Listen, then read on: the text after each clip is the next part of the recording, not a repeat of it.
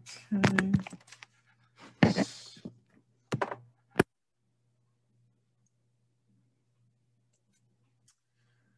All right, I think I look sufficiently handsome.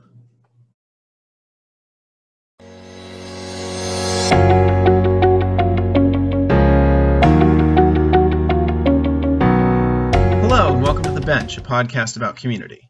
I'm your host, Grayson, and today's guest is Rachel Van Til. Rachel was an alumna of Grove City College, which is my alma mater, and she went on from there to make wine her passion and her career. Rachel is an advanced sommelier with the Court of Master Sommeliers and is the lead sommelier at a prestigious Houston area country club. You will hear the word sommelier a lot in this episode, and I think I'm saying it right. If not, don't tell me, I'll be embarrassed. Rachel is also a silence breaker. Last year, she bravely spoke up, along with a number of other women, to bring to light a pattern of sexual misconduct that was occurring within the sommelier community. I had a really good time talking with Rachel. We discussed wine and the roles it plays in human activities ranging from worship to relaxation to celebration, and what that says about us as social and embodied creatures. And we also talked a little bit about the dark side of community and what can happen when those patterns of abuse and exploitation creep in. So I hope you will enjoy this episode as much as I enjoyed my conversation with Rachel. Rachel, thank you for being with us. Thank you so much for having me. So Rachel and I actually were at Grove City College, but I don't think at the same time. What year did you graduate? 2013. So I think we overlapped a little bit. We would have overlapped for 1 year, yeah, because I graduated in 2016, so I got there in 2012. So your senior year was my freshman year, I guess. I don't think I met you, though. I wouldn't be surprised if you didn't. I took a year off from college, took a slow year my junior year, and I did 48 credits my senior year. Oh my God. So basically, I had no life. How did you manage that? The intercessions and just cramming as many Bible courses in as possible. I didn't want to stay there another year, so okay. Just made it happen. You were you an English major like me? I was, yes. Okay, yeah. So yeah, how did you like Grove City? I mean, I know there's kind of that joke about college where you can choose between good grades, a thriving social life, and enough sleep. So it sounds like you certainly weren't on the social life side of that your senior year. No. But otherwise, did you have a good experience at Grove City? I would say for the most part, I didn't choose any one of those three things as a priority. I chose what I would like to call my intellectual life. Okay. So I really enjoyed my classes. Some of them I put more energy into than others. I enjoyed, doing research and writing on the things that I cared about, and, didn't necessarily give an A game to the things I didn't, which is now, especially that I'm not in a field related to my major. I'm very, very happy that I did. Grove City was a very interesting culture, right? Mm-hmm. Very specific. I like a lot of the sort of ideas that came into play. Obviously, a very Christian worldview. Sometimes I think to the point of being scared to explore, which I'm sure we're going to get into that a little bit more later. But I mean, I would say 75% satisfaction of that. And, in your 20s, I guess that's a pretty good score.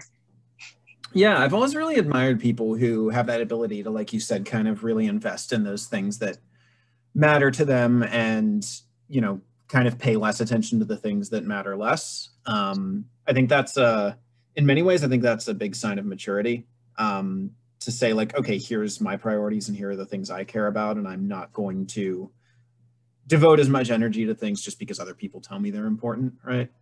Yeah, for sure. And I would say if there's one lesson I've learned in my 20s, it's okay, how can I, as best as I possibly can, live life on my own terms to make myself as happy as possible. Mm-hmm. Right. Yeah. And I feel like I've done that somewhat successfully, and especially successfully in the last 4 years. So that's pretty cool. That's awesome. Yeah. I know that for most of my undergrad, for all of high school especially, and then for all of undergrad pretty much, I was really, really kind of hyper conscious of grades. And that's one thing I wish I could kind of go back and undo, is just this obsession with always having A's. When I got to grad school, I quickly kind of figured out that the grades didn't really matter as much. And I kind of stopped caring about them too. So that was a real load off my shoulders, I remember. And I just remember thinking, when you say that grades don't matter as much in grad school, what do you mean? Because I thought about going to grad school and kind of decided it wasn't for me. And I'll probably always wonder what that would have looked like. So I don't know if it's different in other programs. I did an MA program at Georgetown in English. And the way it worked there basically was like, if you did the work and just absolutely killed it, you could get an A plus. If you just did the work, you got an A basically. And then if you did the work and it was like a little subpar, you could get an A minus.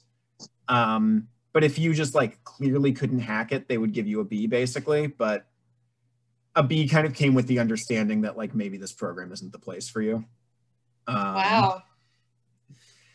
Yeah, so that was kind of, grades were much more kind of informal. You know, I suppose you could have gotten an F if you just didn't do any work, but you would have had to work at it. Yeah. But yeah, it was really nice kind of being in a community that was much more, you know, when you're in grad school, you're kind of only taking classes in your specialties, so it's much more intentional. Everyone there wants to be there and is there for a specific reason. So you almost don't really need grades anymore to kind of keep you in line. Did you find that it was a place where you had a chance to explore what interested you, or did you feel like the boxes were so preconceived in terms of like specific subjects and specialties that they were pretty confining? And boxes, yeah, pretty much boxes. Oh, yeah, so brutal. Yeah, I think that was the thing. Sorry, go ahead. I definitely have mixed feelings about having gone to grad school. I don't know if I'd do it again, but it was really funny. So my senior year in Grove City, I did like a senior thesis project. Yeah, I wanted to talk about this because I know this is kind of the first step in how you went from English major thinking about pursuing graduate studies in English to sommelier. Yeah, I mean, it's a really kind of funny story. I mean, you sat in on all of the same professors and probably a lot of the same classes that I did. And what I love about Grove City is you get a specific point of view, often a very strong one, kind of regarding how to deal with things like race relations or different literary critics, Foucault, for instance. You know, we went through all these courses, and I had a fellow English major who was a year ahead of me, who was much, much smarter than me, basically tell me that Thomas Pynchon's Gravity's Rainbow was the most difficult book written in the English language in the 20th century. And he kind of implied that I might not be able to tackle it. So, of course, challenge accepted, right? It's like, oh, I'm not going to let you get away with telling me I'm not smart. So I tackled it, and the first read was horrible. I was like just pushing through, just like reading to read through it, right? And there was so much of that my last year because I had such a long reading list with the credits I was taking. I got to a point where I couldn't read. I'm kind of ADD. I couldn't read without a pen. I would have to read with a pen like this as I'm going through, and then if something like struck me as important, I would have to reread it 3 times and underline it. But that was the only way I was going to remember anything I read. So I read it through once, not even with a pen, just because like it's so difficult that I didn't know where it was going or where we were going to end up. Second time I reread it with my pen. Oh my word, like life-changingly good. But I felt like that was only the tip of the iceberg. So then I read it a third time when I was writing my senior thesis that final year of college. But it was a book that was written in the 70s, like kind of like psychedelic, postmodern, non-linear plot. You know, Nazis and all sorts of like crazy psychedelic experiences that are part of it. But basically, I applied a Bakhtinian critique to it. So Mikhail Bakhtin basically argues that like there's a carnival element of society that's like subverting the order, right? So if you take the idea of carnival as it relates to the church, it was kind of the like, well, the church is this way to live where there's all these patterns and these rules and this very ordered life. And people at the bottom, especially kind of the peasant level, but really everybody can't exist in a world that's that ordered and perfect for any long period of time. So the church would sanction in the Middle Ages these carnival events, right? Like if you are familiar with like the Lord of Misrule or kind of that concept, there was like a sanctioned time to misbehave, and it's all about, you know, like fornication and dirty humor and subverting the social structure. So the person who's at the top of the social structure is then at the bottom of it, and they crown one of these peasant folk kind of like king for a day, right? And it's all sorts of mayhem. Yeah, this is where they would have the boy bishop, right? Where they would pick a child and give him a little bishop's mitre, and you know everyone would have to do what this little kid said, right? Yeah. So, well, so Bakhtin kind of explicates this and says that like basically that you see this pattern a lot in literature. So cool. So I applied it to this novel because it seemed to me to be a really, really good match, because a lot of the imagery is like how the way he deals with this sort of crisis of like World War II and whatever is largely with, you know, humor, because how else are you supposed to tackle something that's that big and traumatic on kind of like a global consciousness scale, if that's even like a phrase. So I did that and turned in my paper, and I'm sure I could have done better if I hadn't had so many classes, but I was just trying to get things done. But that was the thing I cared the most about that year. And what was hilarious to me is only one of our English major professors, like in the entire suite, had read the novel, and they hadn't read it in probably 15 to 20 years. And so the person who was grading my paper hadn't read the novel that they were critiquing, or for my paper, nor do I think were they particularly well-versed in Bakhtin. I could be wrong about that. But basically, what was kind of the implication of what the letter that came back with my paper was like, you could have done this in a much more redemptive way. Like you could have done this with like more of a Wendell Berry kind of focus on like nature and innate goodness. Whereas I was saying that like, in order to make sense of this crazy, tragic reality, you have to like, you don't get to sugarcoat it or just kind of waltz up and say, well, like, I believe in Jesus, everything's okay, which I don't think they were necessarily trying to say, but like, you got to deal with this in harsh terms. And it really turned me off from, you know, wanting to go that direction, because I felt like grad school, if I went into like a Christian program, would probably be really limiting. And the more I thought about it, I thought, well, maybe most grad school programs would be very limiting in terms of freedom of thought and how I want to do what I want to do. And then it was sort of like, well, if I'm arguing that freedom to like behave a certain, if I'm arguing that there's a primal need for like dirty humor and like all of this other stuff, like maybe it's not better to go to grad school and kind of climb your way up the ivory tower just to preach at other intellectuals. Maybe I ought to try to find a place where this mentality can kind of infiltrate my life in a way that makes sense to me and brings me freedom. Because the reason I write is to try to find things that ring true. And if this rings true to me, then maybe I should find a different career path. And I got into restaurants. Okay. That's, I guess, the short answer.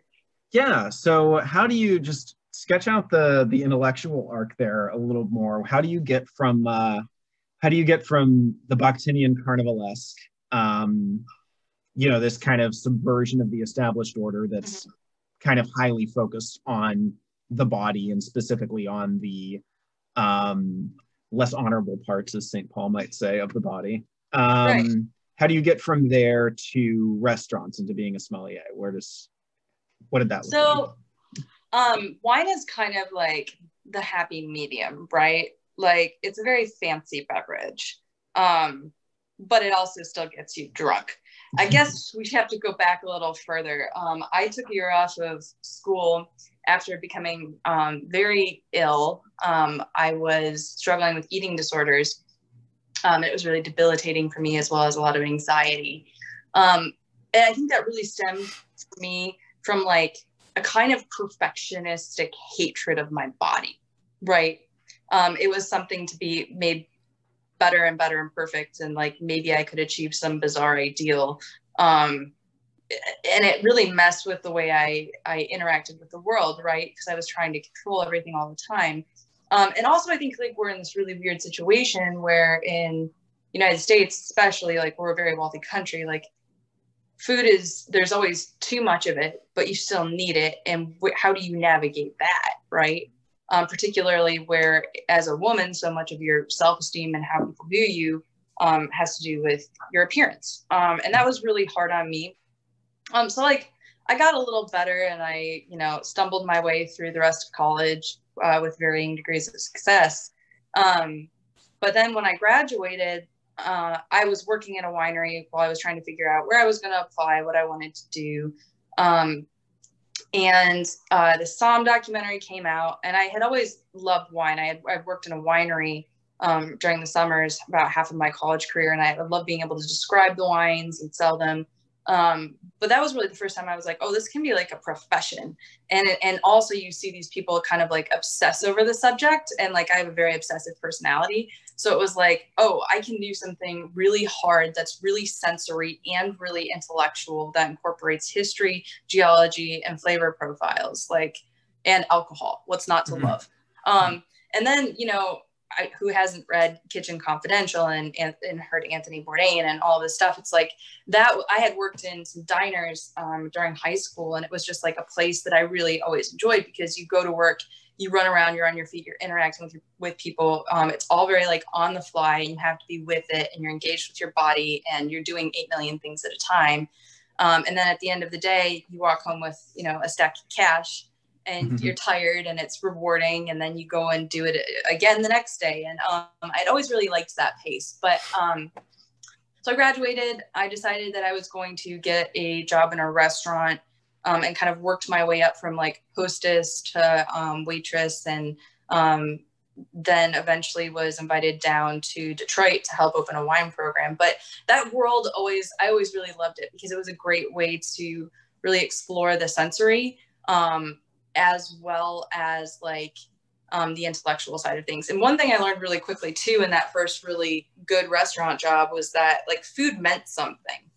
And before that, food had never meant anything to me. It was all, like everything was just, there was too much of it. And I like this and I don't like that. But like, it wasn't something I spent time thinking about, like, where did this come from? What does it mean?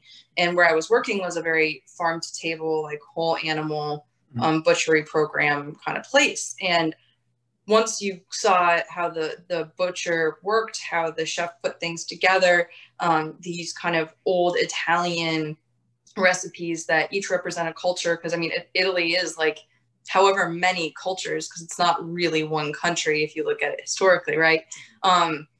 You got to see how meaningful each one of these things was. So when I could slow down and appreciate that, it really gave me a whole new level of like personal freedom from like being kind of enslaved to food, to being like fascinated by it and wanting to study it and really appreciating it. Yeah, there's a quote from Bakhtinian that I remember you sharing. I think this was probably a number of years ago, but I saw it on Facebook and it really grabbed me. And it was, I'll have to paraphrase it, but it was something to do with eating as kind of the action whereby humans most kind of concretely confront the physical world in a particular way, in a way that kind of transcends the barriers between me as the human, like the hermetically sealed like person with an individual identity, and like the physical world outside of me. Yeah. Like the place where those two kind of permeate each other, and where, if it's done well and it's done, in a way that's really kind of valuing and approaching it well, you come out on top, right? You kind of take the world into you, and remake it in your image in a sense, right? Yeah, you conquer it. And then eventually you use the bathroom. Right? Which is like kind of hilarious. And I think that this was like the other thing that I didn't get about Grove City. Like, it always felt like they were a little bit scared of like talking about like sex, or talking about like, you know, like shit is natural, right? And I even think at some point it's kind of hilarious, because there are points in the Bible where, like, if we weren't so used to it, we would see really strong, very bodily focused language, right? Like, yeah, I and translators often kind of translate. Yeah, and translators usually translate around that. Yeah. Yeah, or even like Song of Solomon, right? Like, if you take away kind of the King James, like skirting around certain things, you end up in a very different place. Oh, yeah. So that was interesting. Hold on just 1 second. Lost your video, yeah. Yeah, I just had a call. Am I back? All right, cool. Yeah, you're back, yeah. And like, I always felt like, and I was like living a pretty, you know, conservative Christian lifestyle, but like, I always felt like, if I'm really free in Christ, then like, why are we so afraid of these things? And I loved to, you know, in kitchen culture, which is like horribly dirty and, you know, sometimes incredibly vulgar, but like, the jokes are hilarious. Like, and there's no bounds or limits, but I didn't find it threatening. It was, you know, my dad always used to say, like, he always let me watch war movies at a pretty young age, like very violent films. Black Hawk Down, I think I watched when I was in 5th or 6th grade. Well before I was allowed to watch something like Lord of the Rings. But even with the language, kind of the rationale behind that was like, in these really psychologically strenuous situations in a battlefield, so to speak, this is normal and appropriate behavior. Well, if you try working a 12-hour shift in a kitchen, jam-packed with a ton of pressure and somebody yelling at you, maybe that's natural that you kind of end up, you know, making that kind of joke, right? Yeah. I just, again, like, it was something that like was funny and enjoyable and fast-paced and exciting, and I really like vibed with. So yeah, no, I what you said about kind of the brand of humor is really interesting. There's a passage from C.S. Lewis. That's who I did my master's thesis on. I love that. But there's a passage from his book Miracles, where I think it's Miracles, where he's talking about just kind of clues that humans might be something more than just incredibly evolved animals. Mm-hmm. And he says, for him, you know, one of those clues is the fact that we make jokes about sex and excrement and stuff like that, because it's like funny to us, because we have these animal bodies that have to perform these animal functions. But at the same time, we are these, you know, higher rational beings, but we still have to poop and we still have to, you know, have sex, which is kind of undignified when viewed from the outside, right? So he said, yeah, the fact that we think that's funny kind of conveys this sense of solidarity, and also this sense that, you know, there is something more to us, that we aren't just animals, and that's why we find those things hilarious. Yeah. And I don't know, I've always thought that he was really onto something there. I'm so glad that you kind of like vibe with this, because so often I have a very difficult time broaching it with my Christian friends. But if you try to broach it with your secular friends, that doesn't always go so well either, right? Because you can end up in a very different place. Yeah, it's definitely interesting, right? There's always like I think it's, in a way, you kind of end up in a difficult place where, you know, I obviously do have friends who are Christians, and I have friends who aren't Christians, and, you know, some of the friends who are Christians tend to be a lot more kind of straight-laced, right? And then and, you know, maybe we share some kind of moral commitments, certainly, but then I have, you know, secular friends that I can definitely joke around more with, and maybe kind of vibe with our senses of humor a little better, but they might not share kind of the moral commitments. So I think there is something interesting in thinking like, well, okay, how do I kind of imaginatively and honestly and redemptively engage with the fact that I have this body, and that, yes, it's the source of a number of temptations and distractions and so on, but it's also good, right? That that's kind of the the core idea of the incarnation in Christianity, right? That this body is good, the physical world is good, and we need to engage with that physical world through our bodies. So we should probably figure out how to do that and how to think about that and how to talk about that instead of just, ignoring certain parts of it. So yeah, I'm definitely on board with you. And I think that kind of coming at that through food is particularly interesting. And then, through wine especially, right? There's a special sense in which, wine kind of serves as the way in which we interact with the world through our bodies. As alcohol, it's a source of enjoyment, but also a source of temptation. And then it also plays a special role in the, sacrament of the Eucharist. So there's so much in play there, right? So much. I always, like, when we talk about really great wine, there's wine at every level, right? And it should be something that some level can be enjoyed over dinner and not be a big deal. It doesn't always have to be expensive. I have some Franzia Chardonnay here, I figured, in honor of our conversation. Delightful. Yeah. I wish I was well prepared. I'm in my office at work, so I'm holding off till I get home. But, not all, like, there should be table wine, right? Which is like something to enjoy with a meal, and it's not particularly complicated. Italians would say vino di tavola, table wine, carafe wine, right? That's part of it. But then, you look at these really expensive wines that go for auction at over $10,000 a bottle. You kind of look at that and think, wow, that seems like a lot for a really old liquid in a glass bottle that may or may not be okay. But most wines can't do that. And the ones that can, it's kind of like a really extraordinary piece of artwork, only it's temporal, right? Once you open up that wine, you have a very short period of time to enjoy it. And wine, you can't wine and to open it up, right? If you decant really old wine, the oxygen is going to kill it very quickly. So it might only taste really good for about 30 minutes, but it might blow your mind in that period of time. So you're saying you just have to, like, if you buy a really expensive bottle of wine, you just got to chug it. Well, no, you got to share it over dinner with other people. Okay. It would be really, really sad to enjoy a really, really great wine by yourself. And I think that's I suppose you could.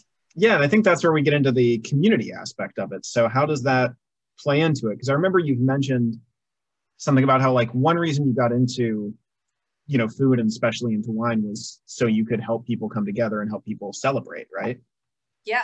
I think that it was always an extraordinarily rewarding shift for me when I got to kind of create an experience for a birthday or an anniversary, or see a family come together, especially when you have, like, parents or grandparents incorporate, like, younger kids, not like little kids, but like kids that are starting to get some sensibility of what's happening and maybe care a little bit or maybe appreciate it a little bit, even in their teens. I think people like this is the first time you have a really beautifully,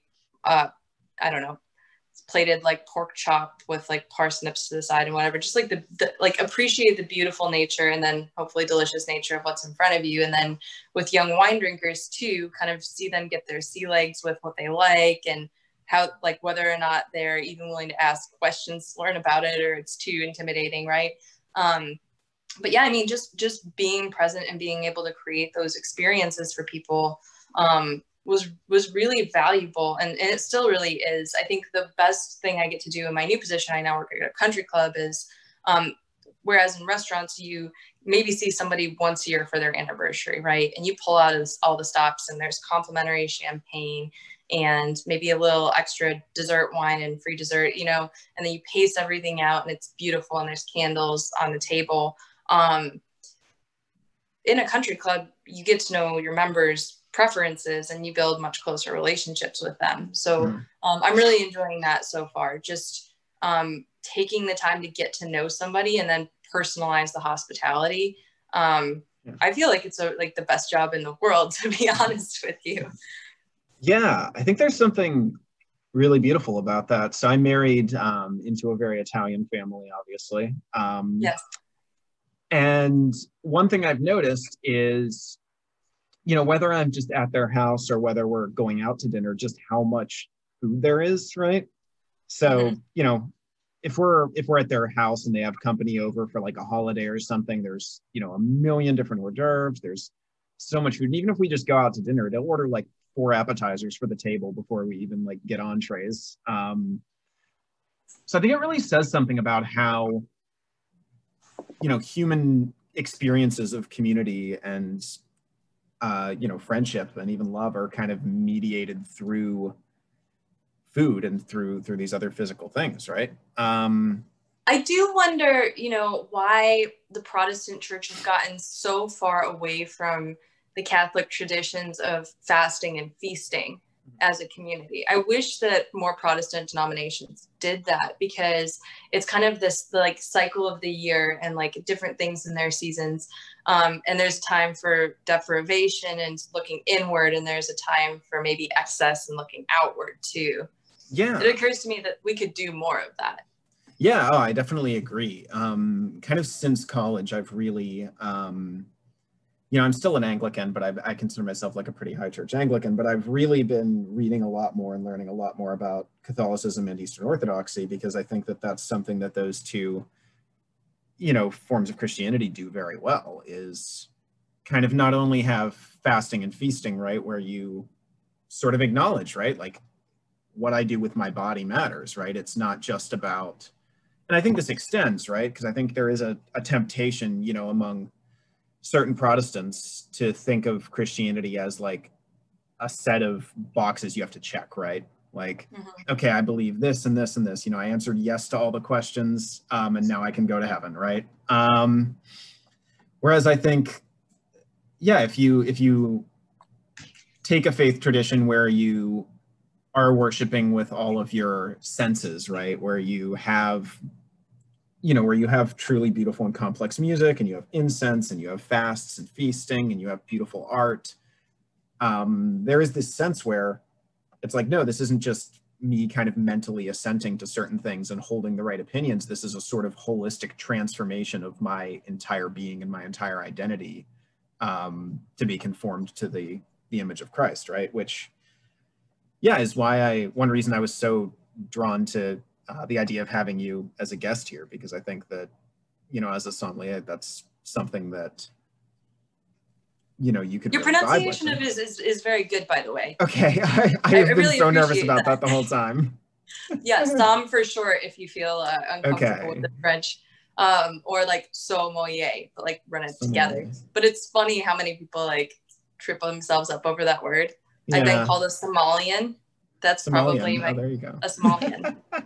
My favorite. It's funny. very endearing though. Mm-hmm. It's really funny. I would probably be in a similar place to where you are at. But when I started dating my husband, well, so first of all, I'm in the South, right? So like, remember everything Dr. Messer said about the South. Like, I don't hate it. Like, it's definitely this weird, there's a lot of like conflation of like morality and niceness that I find like a little exhausting and somewhat terrifying. Mm-hmm.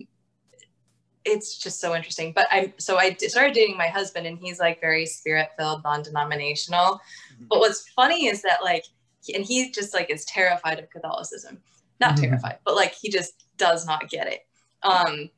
Is that some of those traditions, in terms of like how they actually operate, are maybe closer to Catholicism than some of the like Presbyterian in between places, right? In terms of things like fasting and feasting and kind of how they approach certain things, which I think is interesting. But getting back to what you were saying, just to backtrack a little bit about like some of the temptations that you can fall into, because I think those are important to address as well.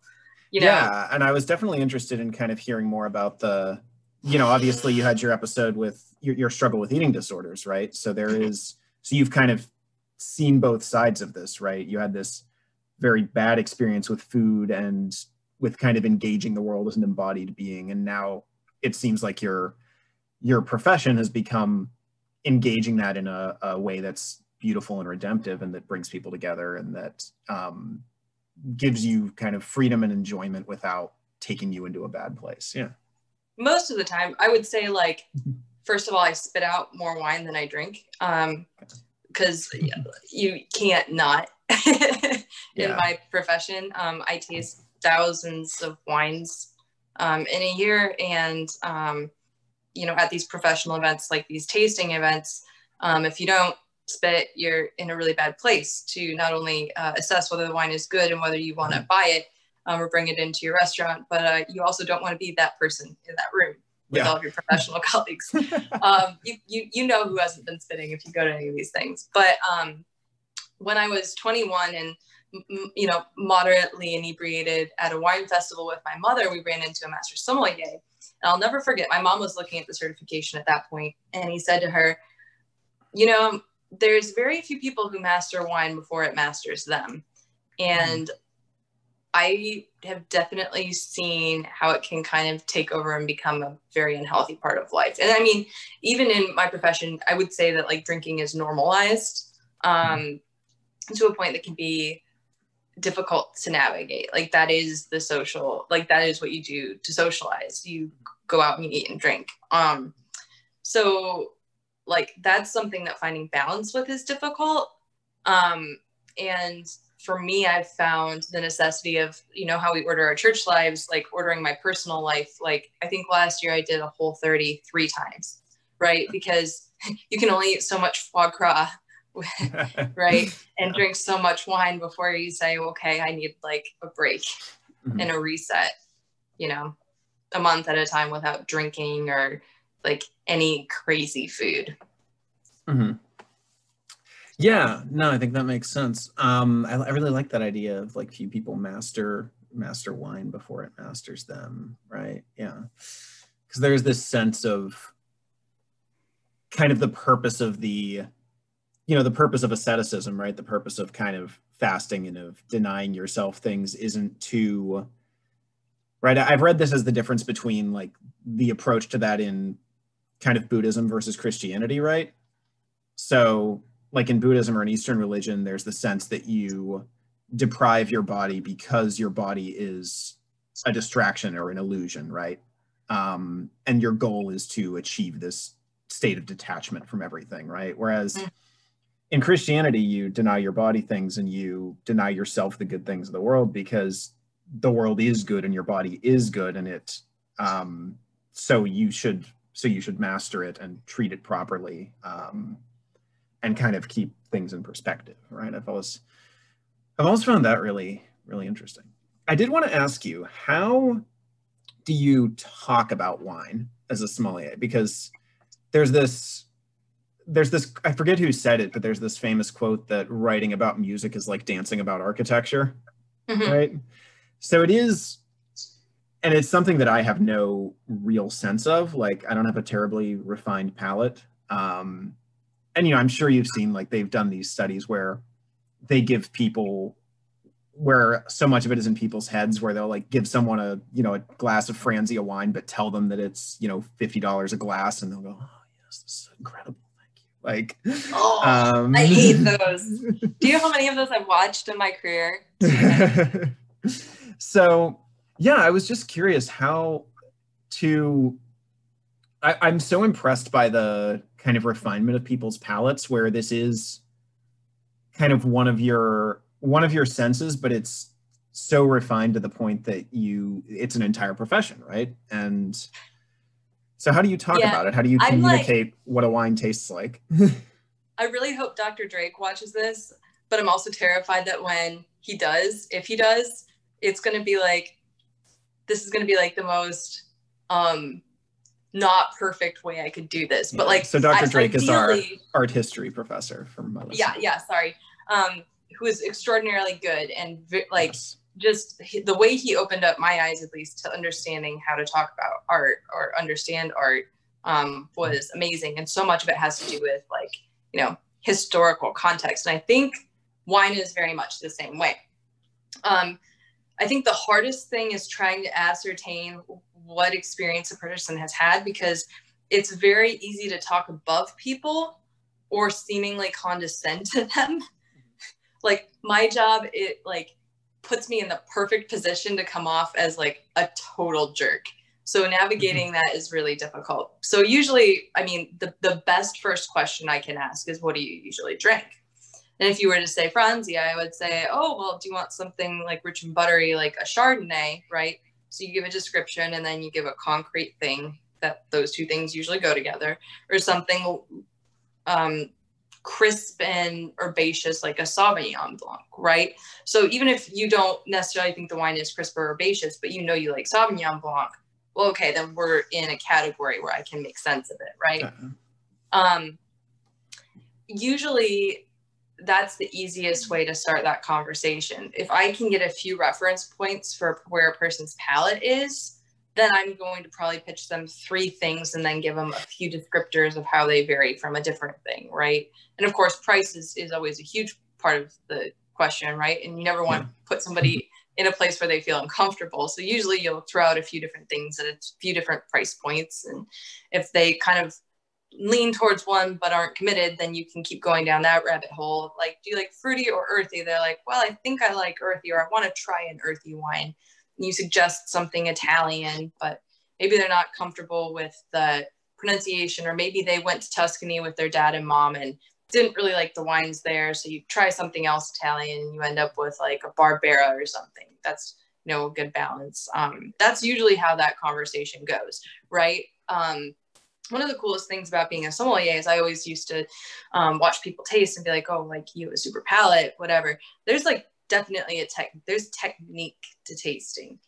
And once you learn how to do that, it opens up understanding wine in a way that's still difficult, but maybe not as overwhelming as it seems on the front end of it. Okay. Yeah, I did go wine tasting once with Meg, actually, your younger sister. Yes. And so the way she taught me to do it was, I'm gonna do it with Franzia, which is a waste of time, but was, do you want me to go grab a glass? Because we can do this. You can, yeah. Go for it. Okay. So yeah, go ahead if you want. One second. Absolutely.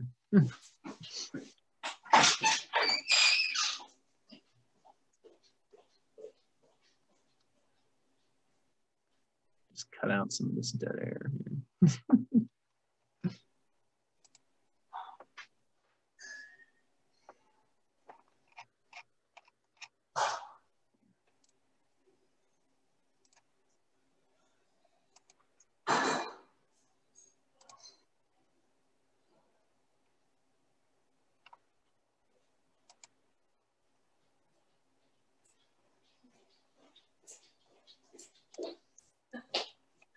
I should just say, Grayson, that I'm a solid white wine drinker. Okay. I like sparkling wine the best, but if I could drink only sparkling and white, I'd probably be fine with it. There you go. Yeah, I found that's my favorite too. Like, I'll drink red wine with dinner if I'm having like a steak or something, but typically I don't just want like a glass of red wine by itself. Whereas with white, I can just sit and drink white wine and love it. Yeah. Yeah, so walk me through this, right? You stick your nose in it first. Well, first you observe the color, right? Okay. So I don't know if you can tell, but this is a white wine. Okay. That's important. Yeah. And then you kind of say, well, is this really golden yellow, which mine is? I don't know if you can see that. Yeah. Or is this almost water white, or is it somewhere in the middle? If it's water white, it's probably going to be something leaning more towards light bodied. If it's got a color like this, you can probably expect more body, maybe some oak, or maybe it's older, or it's aged in some way. So the color can actually tell you a lot. Okay. It's crazy. So body is kind of like how heavy it tastes, right? Yeah, and there's a lot of objective factors there as well. Mm-hmm. If you have like a Sauvignon Blanc that's 12% alcohol, mm-hmm. That's pretty light in alcohol, right? Like if you were to take a glass of water and a glass of vodka, you were to swirl both, you'd be able to see the vodka stuck to the glass more, right? And the water kind of sheeted and fell off. But then if you were to put the vodka in your mouth, it kind of coats in a way. Do you know what I mean? Like there's that, and that's kind of when we say like body, that's as much what we're talking about as anything else. Sure, or like a really sweet wine will have that sugar that will kind of coat as well. It's getting dark. Let me turn my light on here. So I would do that first. Okay. And then the first thing I'm going to do when I put the glass up to my nose is I'm going to say, how difficult is this to smell? Is this jumping out of the glass, or do I have to work for it? Yeah. So this color-wise, I'd say it's kind of in the middle. It's not like a real dark yellow, but it's got some kind of transparency to it, I guess. And then, Yeah. Okay. It's pretty easy to smell. Pretty aromatic. Those wines are made pretty well and made to be consumed right away, which, you know, I think they do a really good job of, actually. Franzia does. So then I'm going to say, okay, is there fruit in my wine? And if so, I'm going to say, is it like citrus? Is it orchard? Is it tropical? And I'm going to pick out maybe 2 or 3. And then I'm going to say, is this really tart, or is this ripe, or is this candied? You want to try? Sure. So tart. Okay. What would ripe be? So figuring out my setup here. Most wine will have some sort of, white wine will have like a citrus component, right? So for me, this is like Meyer lemon, right? So that would imply some sweetness or ripeness. Now, if it was really tart, I would say this is like lemon pith or lemon juice. And if this was like lemon in a candied way, I'd say like lemon meringue or lemon drops. Okay. All right. So let me. All right. This is going to be where I have a harder time. My nose has never been great. It's all practice. Okay. So you don't want to know how many times I've done this. So I'm smelling for fruit. I'm smelling for like citrus, right? Okay. It smells. I can't like identify what fruit I'm smelling, but it smells sweet. I'd say it's probably more on the like candied side. You know, I mean, that's what I'm getting at least. I love that. So then, you know, you're going to check for oak, which neither of our wines are oaky, but you would look for something that smelled like cinnamon or baking spices or shortbread cookies. And neither of our wines are probably oaked, if I had to guess. Okay. And then you kind of run down a checklist. Is the wine super floral? If so, is it like white flowers or, you know, like jasmine, hibiscus? Like, you try to find the right one. Is it herbaceous? If so, like what kind of herbs? Is there honey? Is it older? And then is it earthy? So that actually to me is what's pivotal about this wine. And I really like wines from Europe. So often like we'll use the term earthy and people are like, well, what does that mean? Like, so a lot of times we'll say like cement, wet rocks, damp hay, right? Like those sorts of things. So this to me is like beeswax. Okay. Like a lot of Meyer lemon and beeswax. All right. And like damp hay and mushrooms. Oh, wow. We're getting way and out then of like my a little bit of lemongrass. It's delightful. So then, okay, you kind of get a sense of what it smells like, and then you taste it and you say, well, does it taste the same way that it smells? Which is like actually kind of an interesting and difficult thing to unpack. So, well, because like most of tasting is smelling, right? Yes, at least a big no. chunk of it. Okay.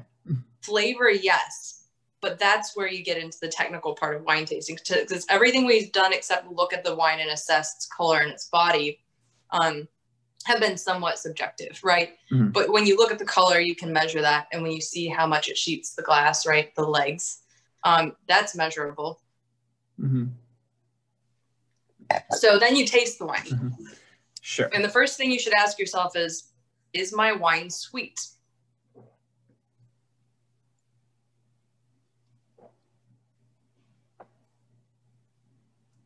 Maybe a little, not terribly. So it's actually a difficult question. Is it sweet? Is it fruity? Those are two different things. So when you're tasting, the front part of your tongue will pick up sugar. And then the sides of your tongue will pick up acidity, which is what makes it like refreshing, right? Like it's like lemonade, right? Yeah. You want something that's got some acid to it.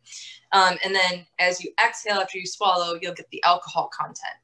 So you can kind of like come up with a flavor profile, and then, you know, the wines, my wine's pretty full bodied. There's definitely some alcohol there. It's dry, but it's got great acidity, which is typical for Grayson grapes. This is actually a little Greco di Tufo in the southern part of Italy.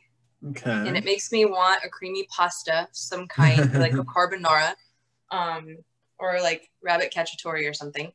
But yeah, that's how you more or less talk about wine. You kind of break it down into those elements and like say, well, is there fruit? If so, what kind? And Okay. yeah, I don't know if that's too complicated. It always amazes me. No, it amazes me when anything like this always amazes me, because it's just like, presumably right, there's like, this is like a question in philosophy, right? Is like, presumably our bodies evolved to survive, and our senses evolved to make it easier to survive, not to like perceive reality objectively, right? Mm-hmm. And so with that in mind, it always amazes me that, our senses can be such fine-tuned instruments, whether it's, tasting a wine and being able to tell so much about it and being able to say so much about it, or whether it's being able to observe kind of the movement of kind of the heavenly bodies so clearly that you can shoot a rocket ship onto a comet a million miles away, right? It's just, yeah, it's amazing. And it makes me think like, well, there's something more than just survival, right? There's a sense in which our senses are in some sense maybe made to perceive reality, or to perceive those aspects of reality that, we're meant to perceive. I don't know, but. Well, in any field too, and my husband's a big car guy, and what amazes me is he can hear it. We live downtown Houston. Mm-hmm. And a lot of times when we're going to sleep at night, he'll hear a car and I'll be like, oh, that's a blah, blah, blah, blah. My dad can do that too, yeah. And I have no idea what he's talking about. Like a car being loud, I call this zooming their vroom vrooms. Like they all sound the same to me, more or less. Yeah. But he's able to like enjoy the sound and understand the sound. And it's always amazing to me that there are so many different fields that you can like get as infinitely deep as you want to and still never reach the bottom. Right? Yeah. Like you could never learn everything about cars or wine or astronomy. Yeah. Yeah. I love that. And I wanted to talk to you about kind of what it's like being in so we've kind of talked about community as in kind of bringing people together around food and wine. And I also wanted to talk to you about like the sommelier community in general. Like, I don't know if you've watched it. I'm watching The Queen's Gambit on Netflix right now. Quite good. And I are watching it. Oh, it's so good. I have one episode left, so don't spoil it for me. But what really strikes me is how there's this kind of community of people who are just fanatical about chess, and they can just talk about it in so much depth, and they have their own shorthand about it. And it seems like whenever they're together, all they want to do is like play chess and talk about chess and, argue about chess. And it's something that, like you said with cars and, like I am with wine to a degree, that's, largely inaccessible to anyone else. But when you find someone else that can see that particular slice of reality with as much clarity and complexity as you can, it's like, it's all you want to talk about, right? Especially when you find people who are much better at it than you are, even though that's quite intimidating. Yeah, I mean, as an intellectual pursuit, I find I'm most engaged with my community when I'm studying to test. And I really enjoy that. It's like preparing for a marathon, only you're doing it in addition to your job, and you're tasting all the time and you're studying all the time and you're trying to bring all those things together to make sense of all of them in different ways. And then, try to remember things that don't seem important or find the reason why they must be important. And I'm really lucky at, when you're kind of at the top in the wine world, there's really only 3 markets where you have access to like all the wine, right? And some of the best communities. And you have to be in New York, you have to be in California, or you have to be in Texas. So I'm really fortunate to be in the biggest market in Texas with like a lot of the best sommeliers in the country. And my tasting group is like the core of my community. And we used to do it every single week before COVID. And like putting yourself through a blind flight with somebody who's much better than you is the most humbling thing you could possibly do. You might have a good day and you might nail it. Or you might have a terrible day and you might miss all of your wines. And and you know, then you have to talk through it all. That's amazing. But going back to your question, you know, that's the good part of community, right? When you are in the trenches with other people who are studying and can give you insight, and you can mentor some of them, and you're all kind of in this place together, and like, which is great, but you can't always live in that place, right? Yeah. That's too intense to do. I mean, I know people who've done it for 6 or 7 years, and the toll it takes on their family and their own mental health is pretty crazy. Which I think about the Queen's Gambit too, you know, how isolating, and like, there's a lot of cool parts about what she does, but like, there's also a very clear isolation and maybe slight kind of narcissism that starts to creep in. Yeah. It's maybe not great. And the sommelier community is like the high end of the restaurant community. And I think this is the point where we get to talk about that dang article. Yeah, yeah. If you were up for it, I would be interested in doing that. I'll certainly I'll link to the article below and try to find some other kind of articles about that as well. Just in the like show notes. But yeah, so do you want to paraphrase it, or do you want me to try to paraphrase the situation? Yeah, so I mean, in my understanding, like, I've read the article and everything, but the sommelier community just kind of had its Me Too moment, right? And you were a major player in that. So yeah, I'll let you go ahead and summarize that. I don't want to speak for you here. So I got back into wine. Got into wine back in this story never gets easier to tell, so bear with me. In 2013, right after I graduated college, and I took my introductory level sommelier exam. There's 4 levels of sommelier exams. Your intro, your certified, which is a good bit more difficult, and I passed that the following year, right after, like a year after I graduated, basically. And then there's the advanced diploma, which is what I have now, which takes a lot more time and is much more difficult. There's between 700 and 800 advanced sommeliers in the world. And then there's the Master Sommelier Diploma, which is, again, a good deal more difficult. I think it has between a 1% and 3% pass rate, and there's under 300 in the world and less than 30 women in that group.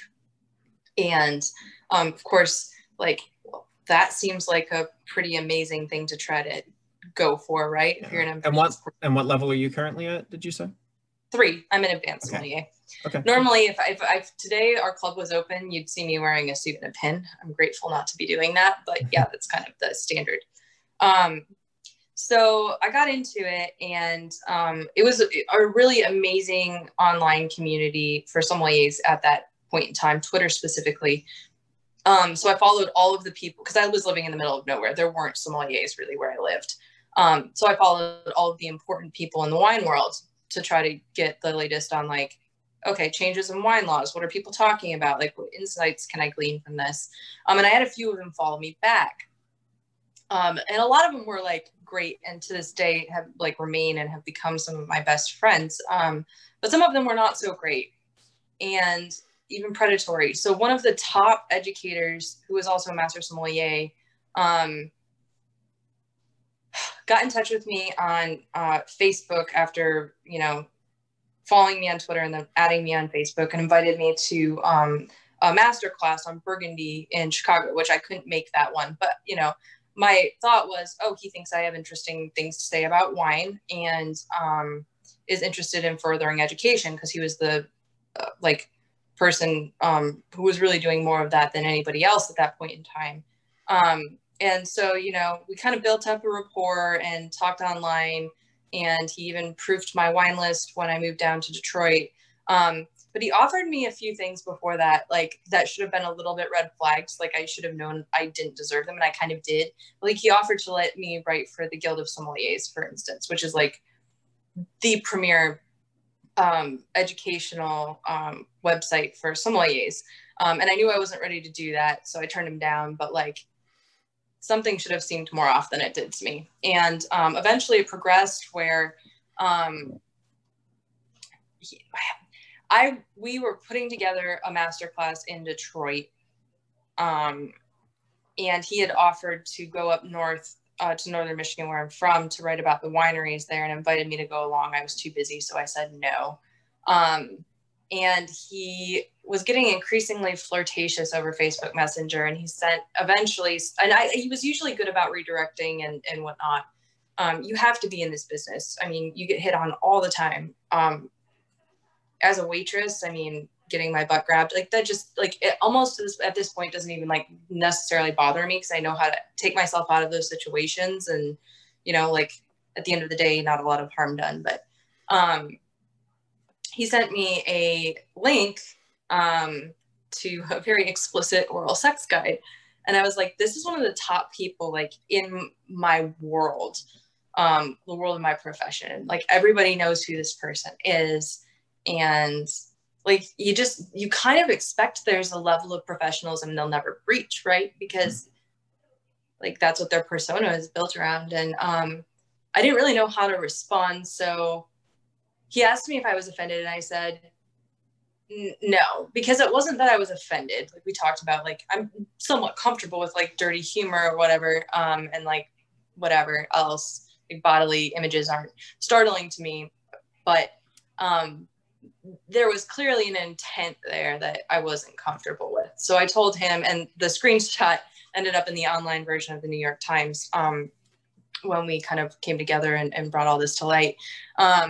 Like I said, I wasn't offended. And then I said, I don't want to be that frank with my professional contacts, right? Try to put him back in the space where reminding him he's a professional contact, thereby he should not be behaving this way. And things progressed, and there were some other things that made me very, very uncomfortable because I felt like I'd said no. And I took it up the chain and basically complained about him to the board of directors of the Court of Master Sommeliers. And I talked to the chairman. Like my only demand, because I didn't know what else I could ask for, was that he never proctor any of my exams. But basically, I was told by the person in charge that I was being dramatic. And that'll really shift your paradigm in a really crazy way very, very quickly. So I told a few people in my community, I think they probably felt like I was being dramatic, and like, you know, you start second guessing yourself. Well, it's not like I was raped or anything, so maybe it wasn't that big a deal. Maybe I am being dramatic. And, you know, I had another situation with a mentor that went kind of similarly wrong. And like there was, but like the thing that blew my mind is somebody had warned me about him, which is like, they were like, never be in a room alone with this guy. Like you just can't, like everybody knew about him and that he did this to young women before they had any standing in the community or could defend themselves or knew his reputation. And nobody did anything. And like, never doubt, like the thing it taught me was never doubt there can be something seriously wrong, seriously and fundamentally wrong at any point in time, because people won't, like, there is no, like, people are very willing to be blind or to lie to themselves. Yeah, I think this is something you kind of see in various different industries and areas that have kind of had their Me Too moment, right? Where like, you know, in Hollywood, for example, you can see like, you know, back in the 90s, people were making jokes about Harvey Weinstein at awards shows about how you don't want to be in a room alone with him, right? It was, so it's one of those things where people know, right? And it's just well, and I can't help but like draw parallels to like racial inequality, right? Mm-hmm. Like things could be extraordinarily bad, and that doesn't mean anything's going to be done about it. So it's just an interesting exercise in like, maybe your entire world is messed up and either you don't want to see or you can't see what's wrong. Like literally, I told 10 master sommeliers about this and other instances and name names, and you know, nobody ever did anything about it. So what was the tipping point?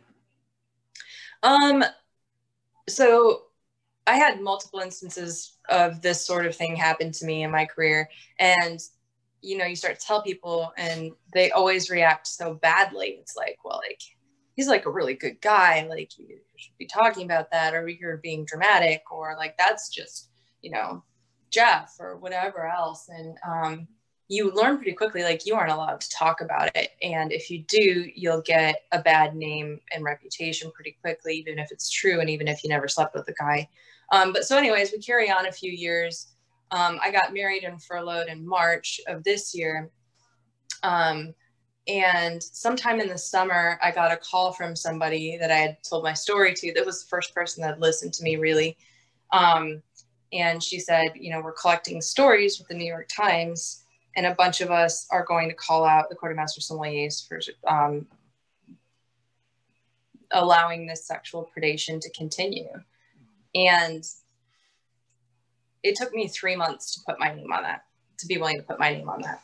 I was like, you can have my interviews, you can have my materials, like I have receipts, I have everything, like you can have all of that, but I don't want to put my name on this because my entire community, I mean, it's 85% male, and you learn pretty quickly that men don't, like, these stories make men uncomfortable. Like there's not a space to tell these stories with a lot of them. And it could very much hurt my professional reputation within the community to be a whistleblower in this kind of situation. Most people, you know, now are like, oh, you're so brave, so brave. Well, like, there are people that won't talk to me. And also because, like, they feel like it's damaged the court, right? Like, because there are people now calling for it to be dismantled or whatever. And, like, some of their friends have maybe resigned or been, like, all of the men who were called out in the New York Times article were suspended pending investigation. Like, their friends are suspended, and, like, now then you become persona non grata. So, and I knew a lot of that was going to happen. But, like, I was unemployed, so at least my employer was there. Like, what did I have to lose? And what I didn't know that I had to gain, and I was thinking about this earlier today, is like, even if there's a lot that negatively comes from this, being able to speak the truth is incredibly freeing. And I never thought I would be able to, like, put my name on something like that or say it out loud. And once you do the thing that you're the most afraid of, you kind of feel invincible after that. Like, I don't feel like anything I can think of right now would scare me more than having done that. And that's pretty empowering.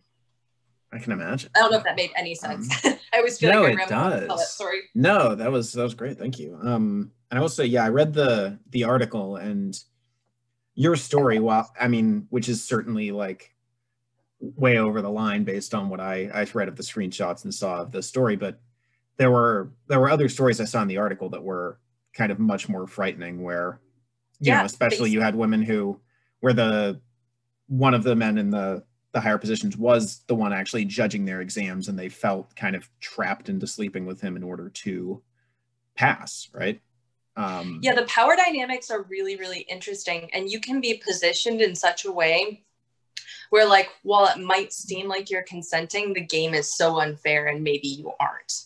Especially if it's somebody that's much more powerful than you and you're in a professional context where there's drinks happening, and then all of a sudden they put you in an unprofessional context. Yeah, so I think this goes back to kind of something we were talking about earlier that I thought was really interesting, is you have this, you know, we kind of talked about the Carnivalesque, right? Or the idea of, you know, not being afraid to talk about kind of the body and, you know, food and wine and, you know, sex and alcohol and all this stuff, right? And how there is a sense in, you know, more straight-laced kind of traditional circles where you don't talk about those things. But then I think on the other side, you have this kind of Dionysian energy where it's like, yes, let's embrace all of this, right?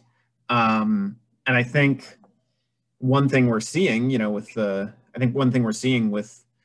what happened with you and with the article is that there are downsides to this, right? There are casualties, there's damage that comes from this, you know, from embracing this kind of Dionysian energy, right? Like, you know, the whole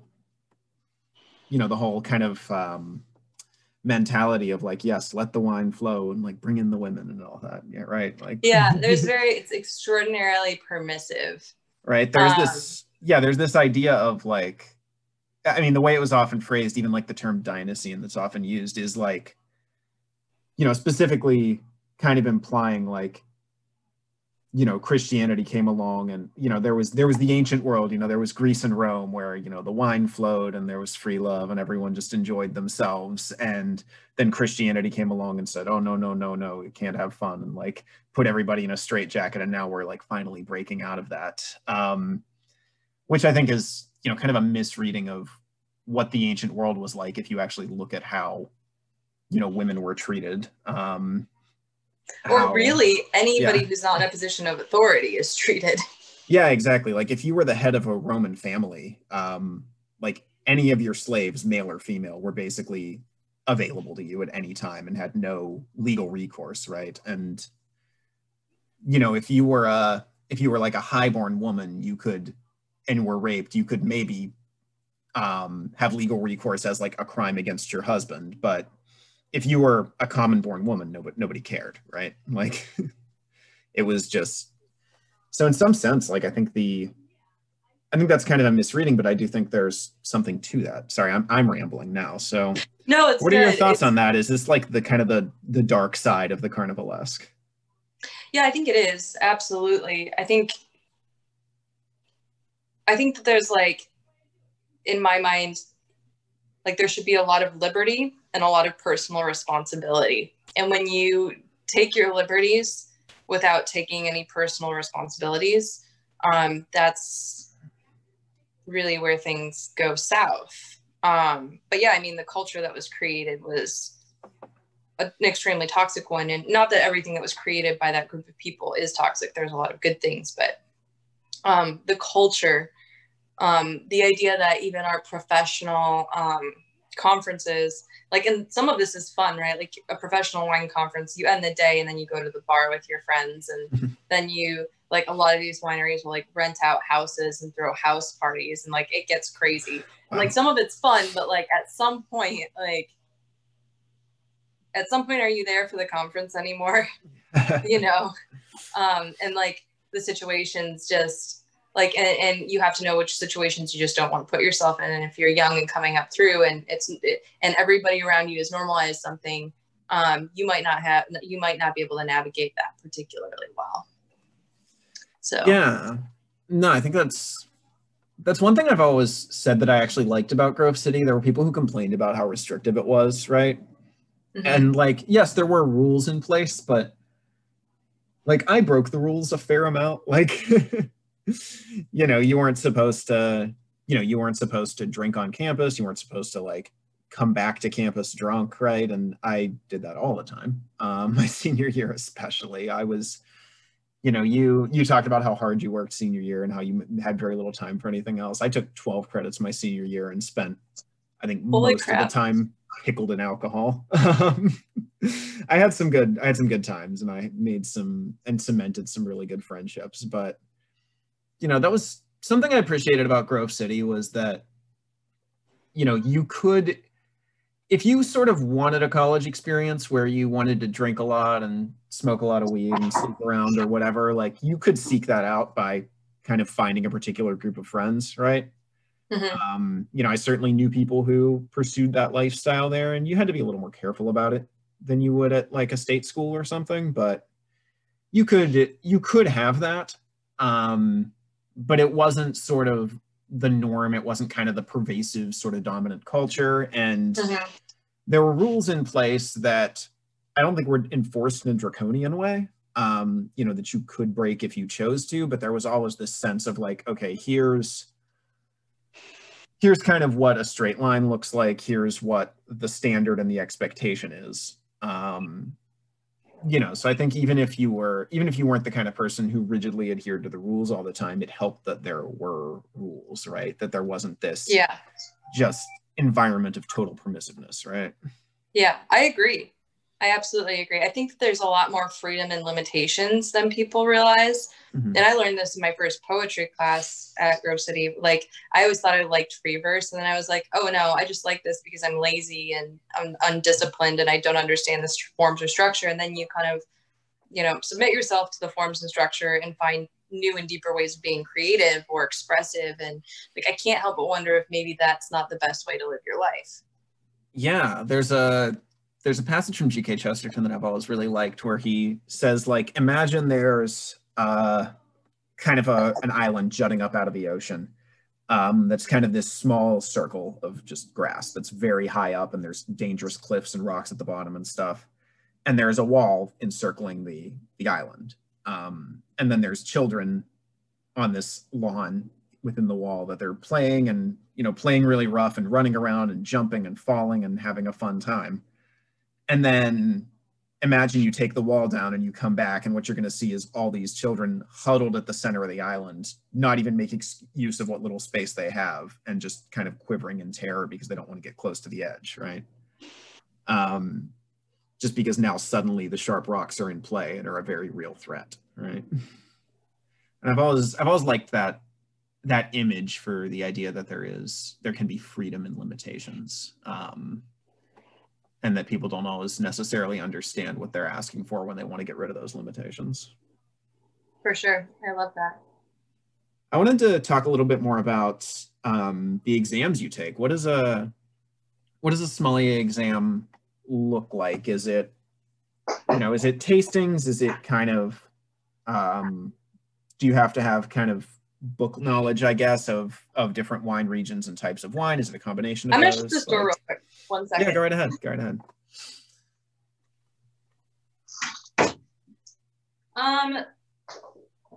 The exams through the Court of Master Sommeliers, which is the program I'm taking, once you pass the first one, have 3 portions. So theory, which basically you can get any question about like regions, soil, vintage, producers, price points. There's a business section as well, because even if you're a really awesome wine geek and you know everything, you still have to be able to sell this stuff to make a, you know, living doing that, which is harder to do than you might think. And then there is a service portion. So you ought to be able to serve bottles and make pairing suggestions. And there's a technique to doing all of that as well. Mm-hmm. And then, you know, go clockwise around the table and pour in the correct order, right? The host last, and then women first, or the guests of honor before them, and like do all of that properly. And you'll probably be asked to make a cocktail. Like they'll give you a wine list that you have to memorize in a very short period of time. And you should probably be familiar with like 3/4 of those wines just mm-hmm. from your experience in the wine world. So, and then know how to serve them. Do you decant them? What's the temperature you should serve them at? Things like that. So, and then the final portion is considered by many to be the most difficult, which is wine tasting. And it's 6 wines, 25 minutes, 3 whites, 3 reds. Time starts when you touch the first wine, and you'll blind taste for 3 master sommeliers. The pass rate for the certified and advanced isn't like terrible. I think it's like 60%. Once you take your master sommelier exam, it's 75, and notoriously difficult to pass. Nerves will interfere with your taste buds in really bizarre ways too. Yeah, there's a professor at Grove City who was a business professor named Professor Adels, and she was a dairy goat judge. She was one of like 30 in the country. And she was also a lawyer. She taught like business law. And she said that, I asked her one time, like, how difficult was the dairy goat judge exam? And she said, like, well, I'll put it this way. I passed the bar on my first try, and I failed the dairy goat judge exam the first time. So yeah, she said it was very exacting, and kind of broke down all the categories of how you judge goats. I thought it was very fascinating. You know, I can judge a goat and just say like, I don't like that one, but there's more to it than that. Right. This is a good goat. But like, it's neat to have an expertise that kind of takes you back to the land, or like your mm-hmm. sense of taste, or things like that. Like, mm-hmm. I feel like it's a good profession, or like dairy goat judging, right? Where you just engage multiple parts of yourself. Yeah. And I love that there's so much of it that's about soil, right? That's really interesting to me. There's a letter that it reminds me of, I think from J.R.R. Tolkien to C.S. Lewis. It might be the other way around, but I think I've got it right, where he was saying, like, imagine if you lived back in the Middle Ages and you just lived on a farm in a small village. Like, every molecule, everything you've eaten ever is probably from within like 50 miles of where you live. So like mm-hmm. every molecule in your body comes from the soil of this like very tiny area, right? Whereas now it's interesting. Now you can almost like eat the entire world, right? Like, you know, I have, I probably have molecules in my body from all over the world, right? You know, mm-hmm. I just ate a banana from South America probably this morning. Like, It's really crazy. And again, that idea of like conquering through, you know, like eating and drinking. Well, then you and I have pretty much conquered the world. Yeah, exactly. Right. But there is something, I mean, I know you said like a big part of wine is the soil it's grown in. I know that comes up with like Cuban cigars too, right? Like you can't import Cuban cigars. And there are people from Cuba who like fled the Castro regime and took their seeds with them to, you know, Nicaragua or the Dominican Republic and grow them there. But people who really know cigars say like it's not the same because it's not the soil, right? It's the and how much of it's soil, how much of it's seed. Yeah, climate, how much of it's clonal selections. I mean, if you ever want to like watch two wine people fight, you can pose the question of whether you can taste the soil in the glass, right? And some people will say yes, and some people will say no. And like, I think like one of the ones where that comes up is like Chablis, which is in the northern part of Burgundy in France, right? So Chardonnay, but the Chardonnay doesn't really taste like it does anywhere else in the world, and it's planted on, you know, this limestone with this fossilized, like basically mollusks. And some people say you can like taste the limestone in the wine. Well, like that's not a measurable thing. And there are plenty of people that will argue, well, yes, you can. And there will be plenty of people that will argue, well, no, that's impossible. Like, no, you can't. Right. Which I think is like, it's funny. Yeah, it's good to know where the fault lines are, right? But I would say that Chablis, when it's done well, tastes like stardust. And that's like, you know, maybe a more artistic way of going about that. Taste stardust. Right. Yeah, it's just the idea of like having to study something that requires, you know, one of your concrete senses as opposed to just like your mind, right, is fascinating to me, right? Because I'm an English major, so, you know, I have my MA in English, so my area of expertise is literature. So I study, you know, words on a page, and, you know, I'm using my eyes to read it, but it's not like I'm looking at paintings, right? Like I'm basically using my eyes to, you know, scoop words into my head and then thinking about what those words mean, right? So I'm not really using my senses in some ways. I'm kind of engaging with that as like a brain in a jar almost, not necessarily as like an embodied being. And I think that's something that's tough on a lot of people, because for so many people, you know, myself included, like we've gotten to a place where, you know, work is on a screen and then leisure is on a screen too, right? There's the meme of like, oh man, I've been staring at my medium screen all day. I can't wait to stare at my big screen while I scroll through my small screen. And it's like, no, there has to be more to life than that, right? Like we have bodies for a reason. You could live like that as a brain in a jar, right? Like, well, and that's where too, like the restaurant thing, and, you know, I'm getting a little bit more away from that now that I'm married and have children, but like, you know, you study all day and then you go to a restaurant and you run around like mad to make sure everybody's happy and their tables are perfect and the food goes down when it's supposed to and the empty plates come up when they're supposed to and they get fresh silverware when they're supposed to, and you give them more water or more wine or another cocktail, and you're carrying around these heavy trays at a very, very fast pace. So by the time you go to bed, you know, maybe have a glass of wine and a bowl of pasta, you're like physically tired. And it feels so amazing. You're just like physically, mentally exhausted. And like, to me, that was so much of the draw too. It's like, even these days, if I have too many office days in a row, or like I feel a little antsy, like, and I don't really have time for the gym these days because my life is too busy. You know, like I don't necessarily feel good. Like my body and my brain are kind of equally energized or tired at any given time.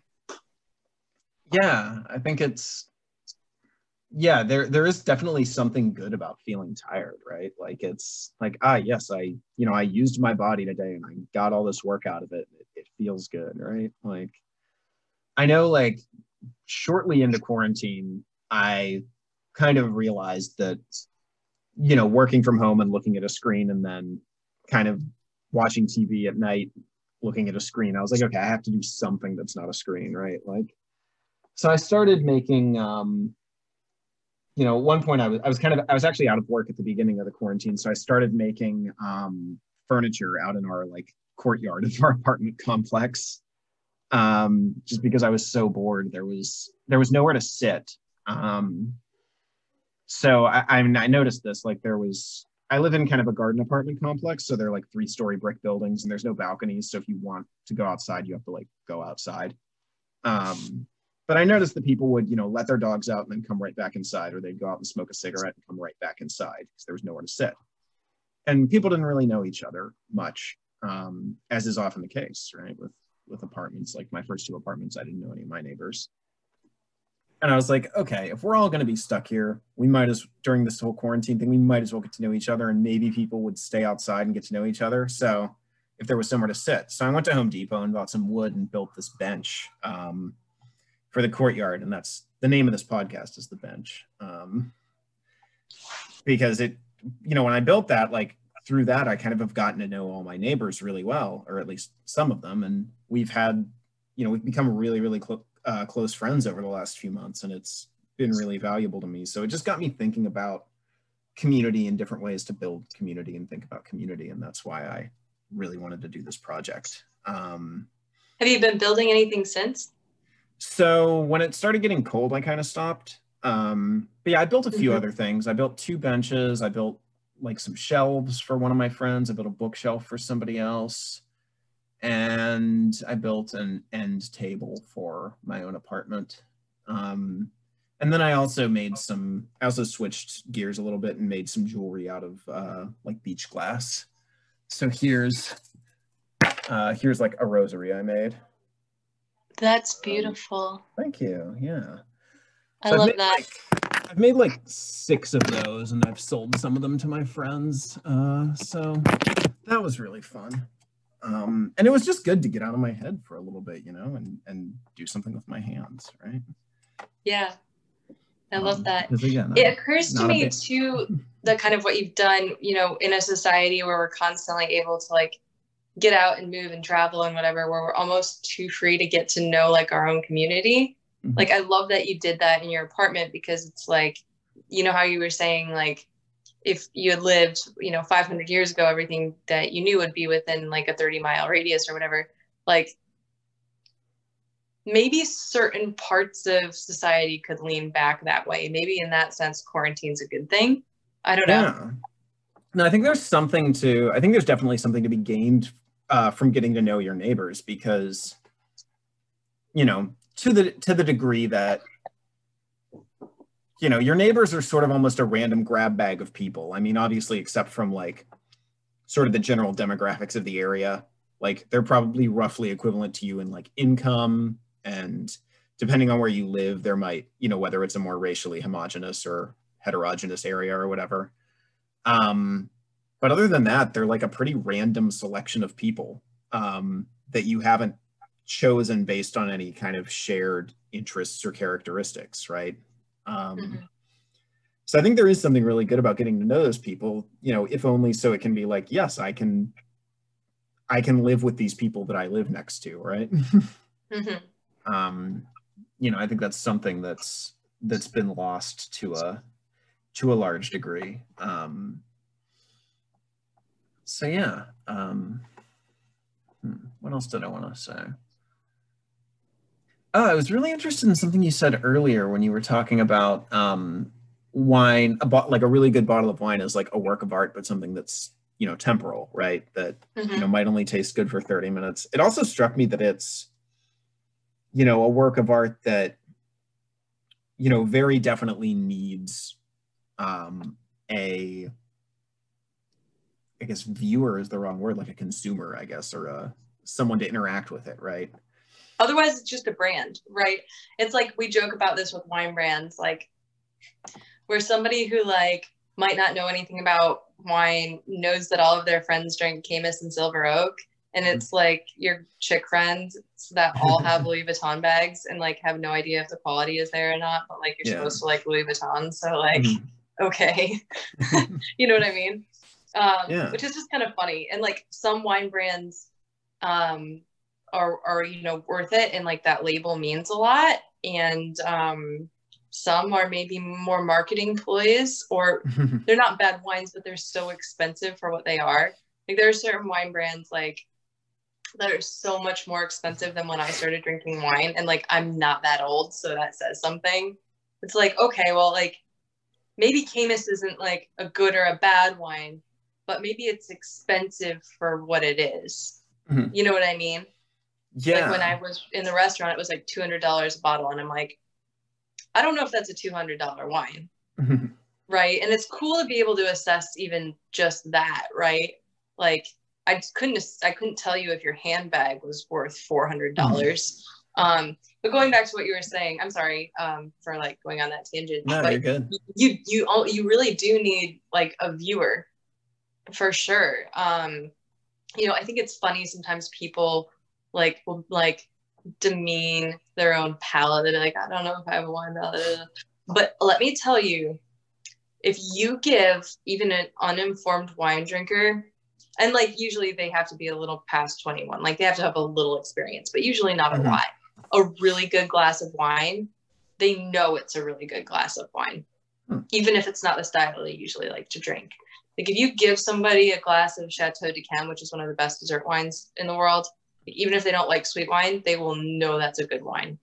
Or like if you poured a glass of like really good Bordeaux that was 30 years old for somebody that only drank like, you know, young Napa Reds, they would still usually be able to recognize like that was a great wine. So that's like really cool to watch. Like some of it's subjective, but like the great wines are objectively great wines.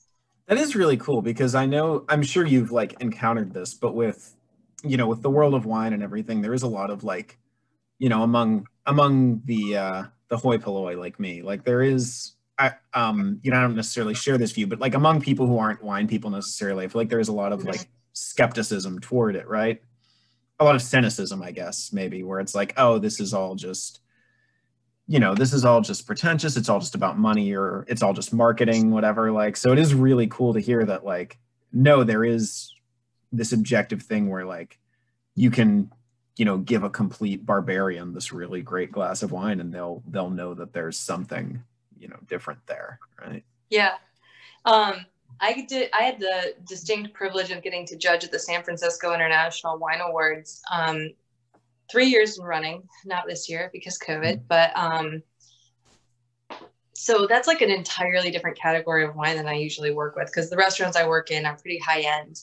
And those are like grocery store wines. Like, you know, you go to the grocery store and like on the bottom shelves, there's like little gold or silver stickers and like 92 points. And you're like, well, how can this $6 Chardonnay get 92 points? And I've always wondered that. I'm like, who's out there giving awards to this $7 bottle of wine? Oh, dude. So they're put into price categories. So like you judge like Chardonnay between like $1 and $5, or Chardonnay under $10, right? So then you have to judge it based on, does it behave like Chardonnay? Is the wine objectively good? Is the wine a good Chardonnay? And like, is it really, really good for like under $10? And like you taste thousands of wines over a 3-day period. But like, it's really cool to be like, is this wine Chardonnay? Like it's like, oh, I like this wine, but it doesn't represent Chardonnay the way the consumer would want Chardonnay to be represented. Then you can't give it like necessarily 100 points, because like then the person's that's looking for a really good Chardonnay is going to buy the wine and be like, well, this doesn't taste like Chardonnay at all, and you have a problem. So yeah, but my favorite example of that was when you're kind of like new, and they'll give you like I have every year I've been there, been the youngest person in the room, I'm sure, by quite a bit. They'll give you like the fruit wines and like the fruit flavored wines, like because nobody wants to judge those. So I had like fruit flavored wines and fruit flavored Moscatos. So I'm tasting these fruit flavored Moscatos, which like according to wine people, you should probably like red the best, and sweet wine is for like sorority girls. Like forget those rules. Those are like rules for people who want to think they know about wine, but like genuinely there's like great wines in every category, fruit and fruit flavored wines included. So I'm tasting this fruit flavored Moscato, and I get to this passion fruit Moscato. It's like $13 at Kroger, I find out later. And like, this is like a really good Moscato. And moreover, if there was ever a fruit flavored Moscato, this is exactly what I would want it to be like. So I got to argue with both of my judge counterparts who are like, well, you can't give like a high score to a fruit flavored Moscato. Like, what are you, like, why? Like, well, if there was like an ideal for fruit flavored Moscato, this passion fruit Moscato is like the right amount of Moscato flavor and the right amount of passion fruit flavor. It doesn't taste artificial, and it's like zesty and has acid to balance out the sugar, and the fizz is like texturally perfect. And like I've like fought for that wine, and I think we gave it over 90 points. And so then like 3 months later, I'm walking down the Kroger aisle, right? Like, and I find this little screw cap, like horribly labeled Moscato that like just looks cheap and chintzy, but like tastes dang good. And like I see the little like cardboard thing on the neck that's like 93 points from the San Francisco International Wine Awards. And I'm like, I fought for that wine. You did it. It's pretty cool. I'm sure they're grateful. Which, by the way, wine pairing, Moscato and dreamsicles in the summer. Okay. All right. Really, really good. You might not like sweet wine, but that is amazingly and objectively delicious. That sounds really good. That was the first I think the first bottle of wine I probably ever bought for myself was Moscato. Got it from a gas station. It's only like 5% alcohol. Yeah. Got it from a gas station in Ohio. I think I was like 18. But this gas station did not care. No, they often don't. But yeah, oh, wow, that's so cool. I just love the idea of judging these wines by taste, right? Like I think I mentioned this when we talked a while ago, but it reminds me of the classes Dr. Drake gave, where he'd give you a test that would be on paintings, and it would be, in previous art classes I'd taken, and it had been, answer multiple choice questions about this painting or whatever, and tell me like, who painted it? When was it painted? Like, what is the story being told in the painting? Like, what, what technique was used? What's the name of the technique that was used to create this effect in the painting or whatever? And then, Dr. Drake's exam would be like, okay, I'm gonna, okay, here's like 7 super close-up pictures of like people's arms and legs, like put them in order from right to left in the painting. And I was like, wait, what? Like, how do I study that? But he was like, yeah, I want you to know the paintings. I don't want you to know information about the paintings, right? Mm-hmm. And I think there's really something to that, where, in the same way that it's like, you do have to have the theory part of your exam, right? Where you have to talk about different regions and stuff like that. But, at the same time, it's like, you do have to know the wines. You don't just have to know information about them. And in the same way that we were talking about, like, to bring it full circle with different forms of worship, it's like, this isn't just information, right? It's not just, I've certainly been to churches where it's like, okay, show up, like, couple worship songs, very, very long sermon, like hour-long sermon, one more worship song and we leave, right?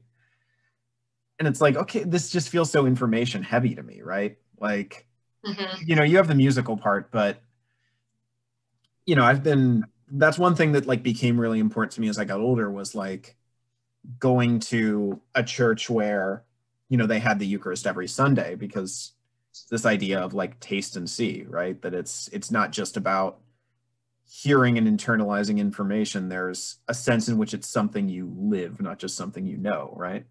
Mm-hmm. I love that. I would say like lately, like I would probably, again, if I were, not married, like the person I'm married to is very much in a different tradition than I come from, but I very much kind of come from that tradition as well.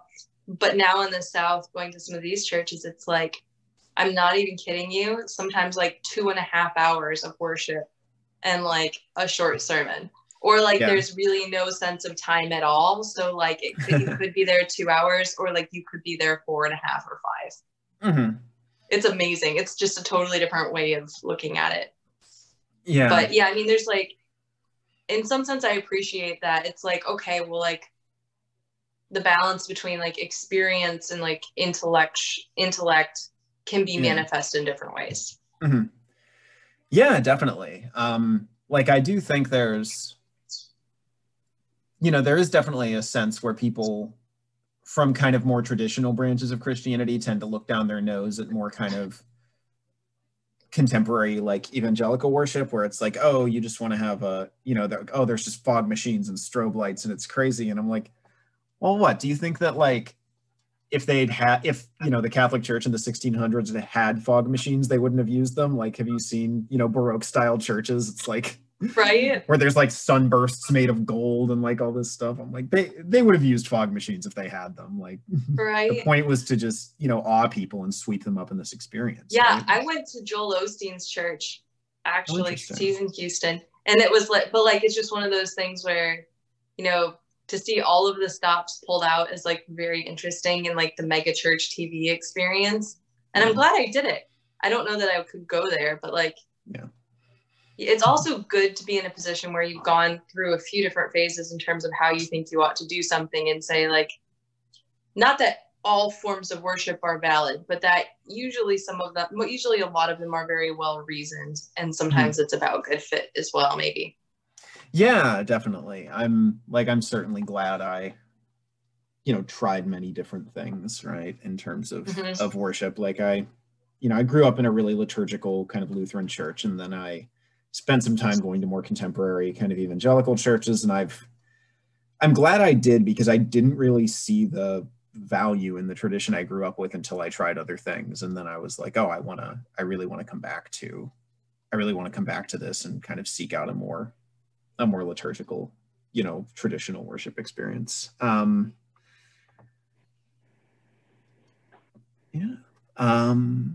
trying to think if I have anything else I really wanted to ask you, but I've really enjoyed our conversation here. And we've been going for about an hour and 40 minutes now. So, oh, wow. Yeah. I mean, time flies, right? Yeah. I wanted to ask you, don't you, or didn't you at one point in your church kind of pick out the different communion wines for different different seasons of the church year? Was that? No. Am I remembering that correctly? Okay. Not quite. So it's my ambition though at some point, and I've never been in the right church long enough where this could be done, or never had the means to do it. But like, I really hope someday when I'm part of a church that like my tithe can be done in wine. Yeah. Like appropriate wine for communion, not like the stuff. Like I remember preparing communion with my mom, and like it was like this horrible inside joke that we were using like menage a trois. My dad would always joke that was like a Trinitarian reference. But like, I'm not sure. Anyways, but like it was the right price point, and like it was moderately palatable, but like they would just like stopper it and then like pump the air out of it and then put it in the fridge for the next week. And like, like I've had corked communion wine, like wine that is objectively like faulty, and like it detracts from the moment. And also you probably shouldn't have wine that's so good that like it distracts you. Yeah. But like, I like the idea of like taking something from my trade that I know a lot about, and then giving something of good quality related to that in a way that's servicing to the church, if that makes sense. Yeah. And I think that's a way that you could definitely add to the experience of it. I remember when I studied abroad in Spain, in Malaga, I went to there was a Church of England church there that worshiped in English, and it was like the only English language church in the city. So that's where I went. But they would have Malaga wine as the communion wine, which, have you had Malaga wine? Like the sweet Yeah, stuff? Yeah, it has like a really, really unique taste, at least from what I remember. And yeah, I remember the first time I took communion, I was like, whoa, what is this? So I worked on the newspaper at Grove City, and the newspaper advisor, his name was Nick Hildebrand, his dad was a pastor, and he remembers like as a kid going to the liquor store with his dad to buy communion wine. And he said that for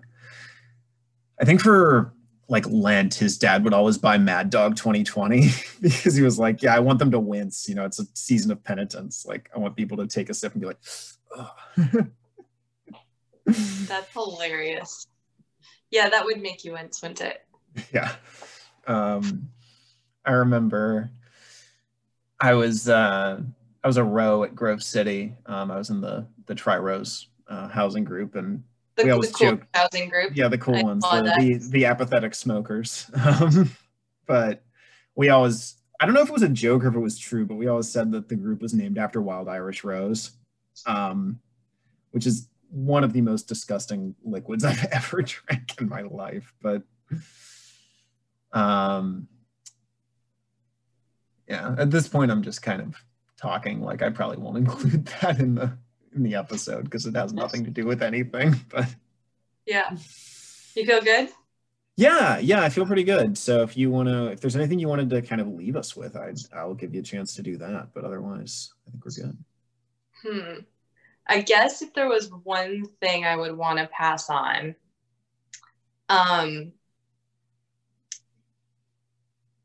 try things that you think you might not like,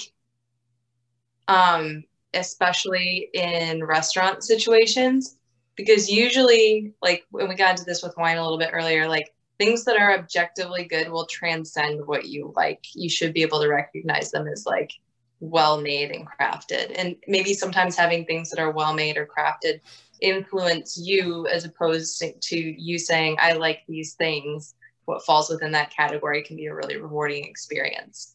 And drink sparkling wine, especially champagne, with anything fried. Like seriously, like champagne and potato chips, fried chicken, like French fries.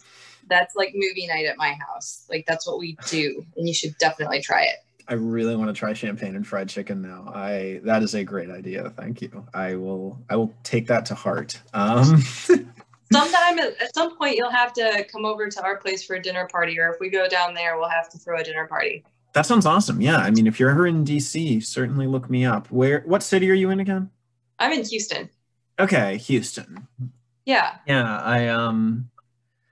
Yeah, I know like so many people are moving to Texas, so I'm sure I'll have to go visit there at some point. Well, take Marissa. Yeah, she definitely. needs to see my sister. Yeah. I haven't seen Meg in a long time. I think since the wedding, I think. Yeah. Meg was very impressed that we had French bubbles at the reception. That's how she phrased it, French bubbles. Mm-hmm. But yeah, well, thank you so much for joining me here, and I'll let you have the rest of your night. Awesome. Thank you so much. We'll talk soon. Yeah, bye. Good night.